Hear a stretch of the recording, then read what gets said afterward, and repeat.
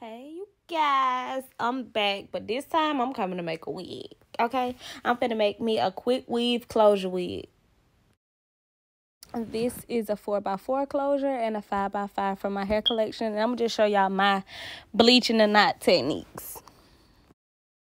So I just mix my powder and my developer and make a thick paste. You don't want to make it too watery because you don't want it to seep through the closure. You just want it to be thick as possible, just enough to bleach the knots.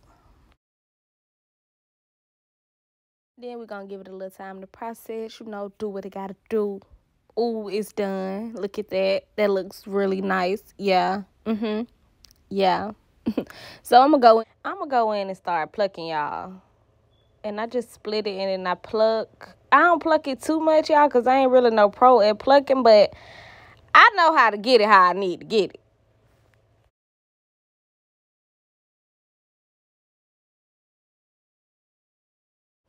So y'all seen how I had split it in half and then start plucking. I do that so I won't take too much out the front.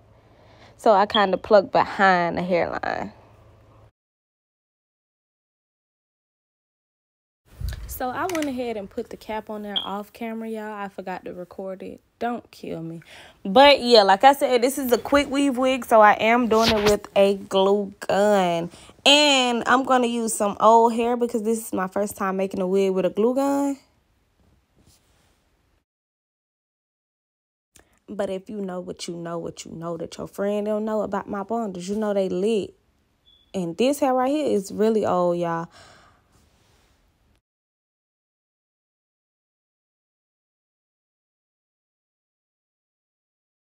So I did use my regular tracking technique, so it was easy.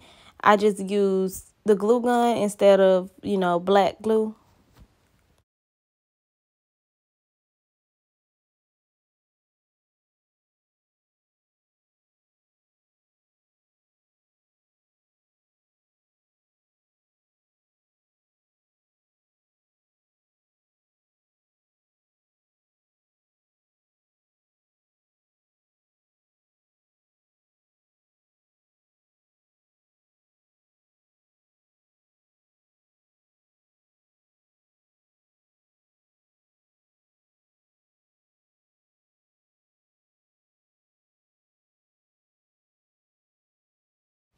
When you track these tracks in, you want to make sure you angle them because it is a closure up there and it is a wig.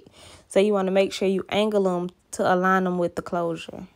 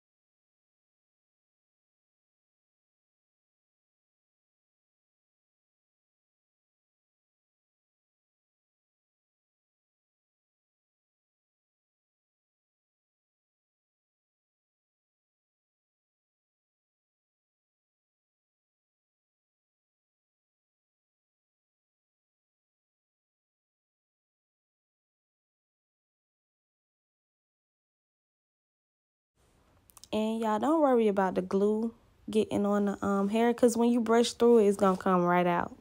Like it's not going to stick because by the time you brush through it, it's just going to be dry and it's going to come right out.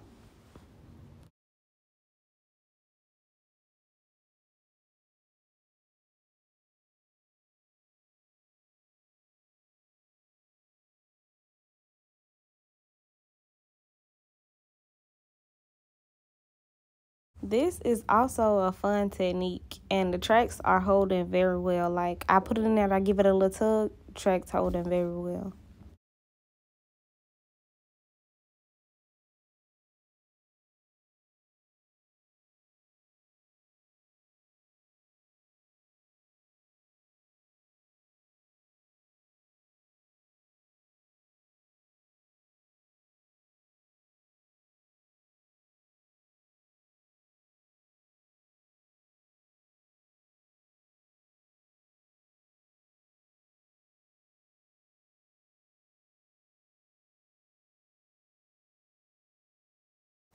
because I'm gonna be the one wearing this wig.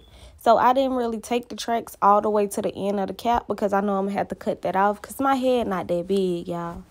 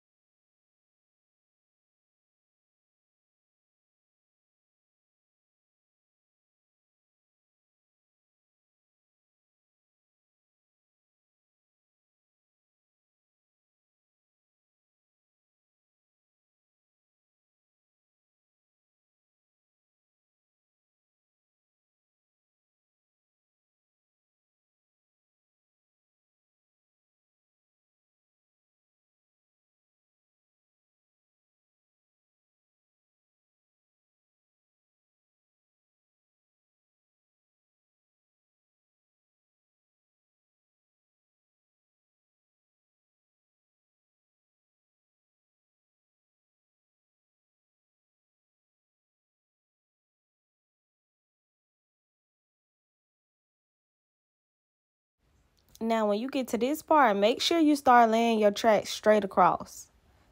You want to lay them straight across, just like I'm doing.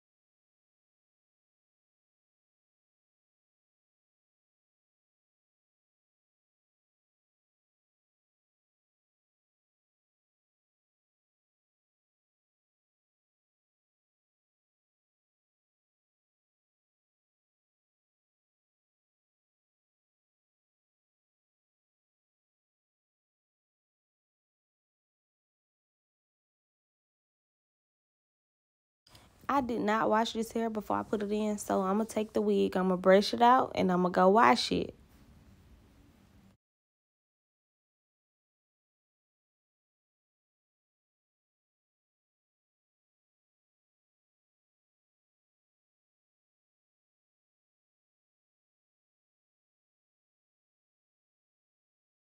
So right here, I'm going to just play with the closure to see if I bleached it to my liking before I wash it. Because if I didn't, I would just put more bleach on there and wash it, with the hair. So y'all, what I was not thinking about is I put a shower cap on up under my wig cap. And duh, the hot glue melted the plastic. So I got to get the plastic off, but I'm going to get it off and then I'm going to come back and I'm going to show y'all after I get it off. Just like, I'm just like, oh my God.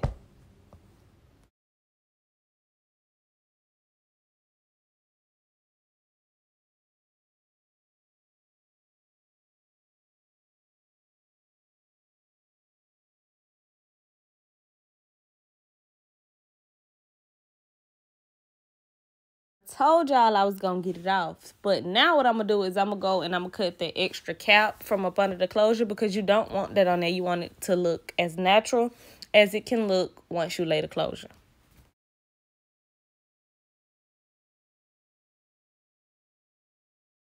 Make sure y'all don't cut the string that you sewed down once you sewed down the closure.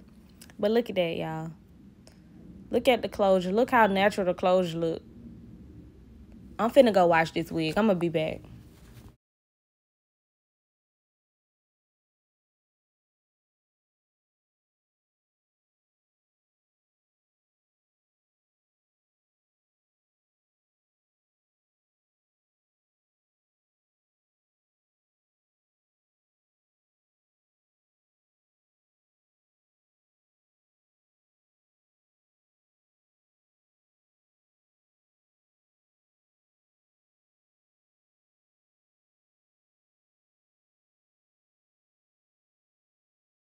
So I did a little quick 1-2 shampoo. I'm back. I'm blow drying it out, and I'm gonna start pressing it.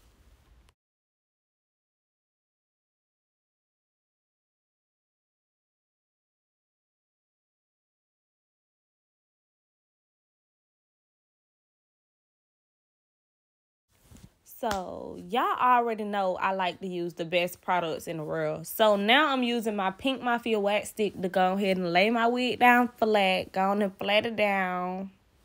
Yeah.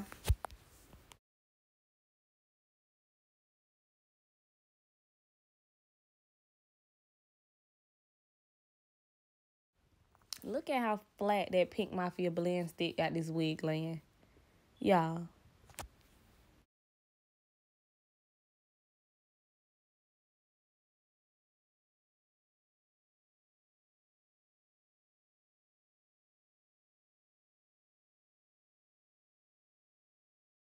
Now y'all see me. I only put the Pink Mafia blend stick on this wig. And look how flat it is compared to the other side. Yeah. Don't play with them products for real. Go get you some. I'm gonna link it out, in but make sure the if y'all want description baby hair box that y'all take so the y'all baby can hair shop. out. I mean, you can do it after, but I mean, this is just the way I do it, so I can get what I need flat.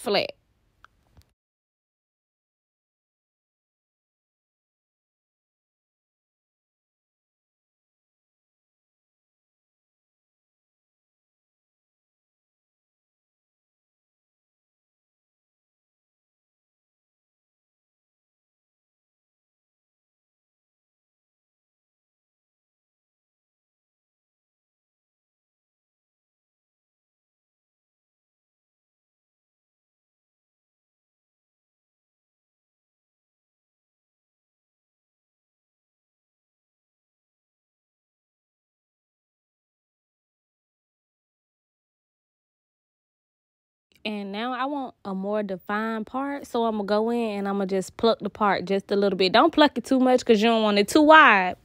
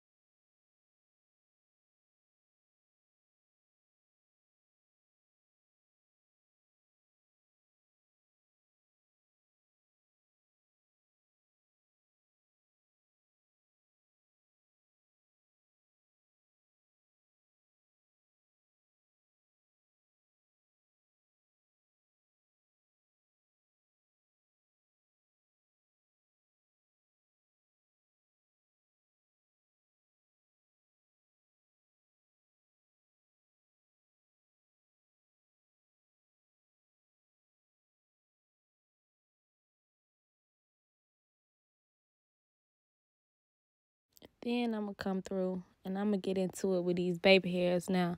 I don't do the perfect baby hairs, y'all. I'm gonna do what I can do though.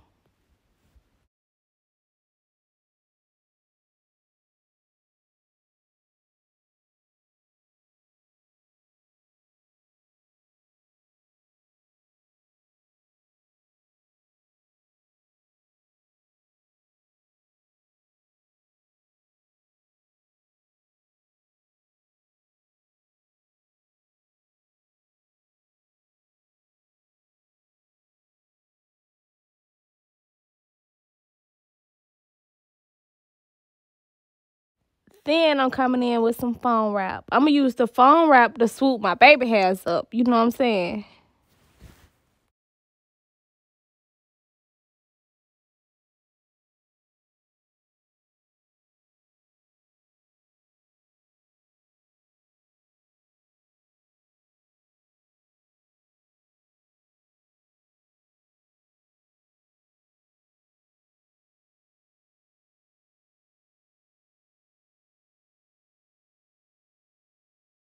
You can use as much foam wrap as you need to use. The foam wrap is harmless. So if the little bit that you used the first time wasn't enough, go put some more on there.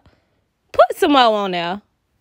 Put some more on there. So you can do what you got to do. And you can tell the difference after I added some more on there.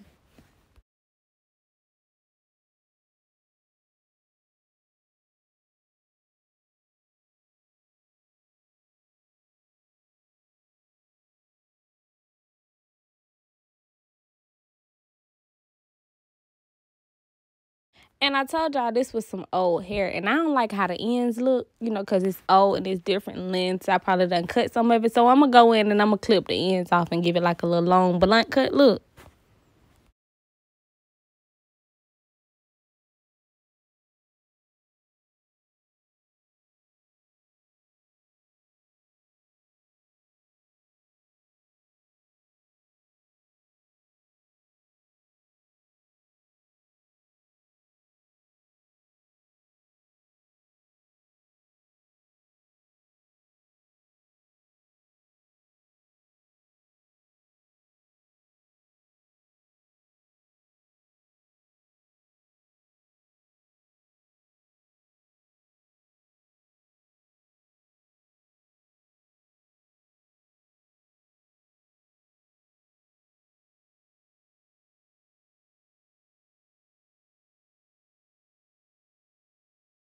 Y'all, I did install this wig on myself and it looked bomb. This wig look bomb. I'm not even gonna lie. But me personally, I don't like all that baby hair. So, I'm finna go back in there and do some more to it. I went in there and I took the side baby hairs off. I realized I don't even want no baby hairs. But see, this cute with just the little one swoop in the front. That's cute. Then y'all realized I don't even want no baby hair. So I just went for the natural bust down. It's giving. Make sure y'all like, comment, and subscribe to my channel. Share my video, and I'm coming back with some more.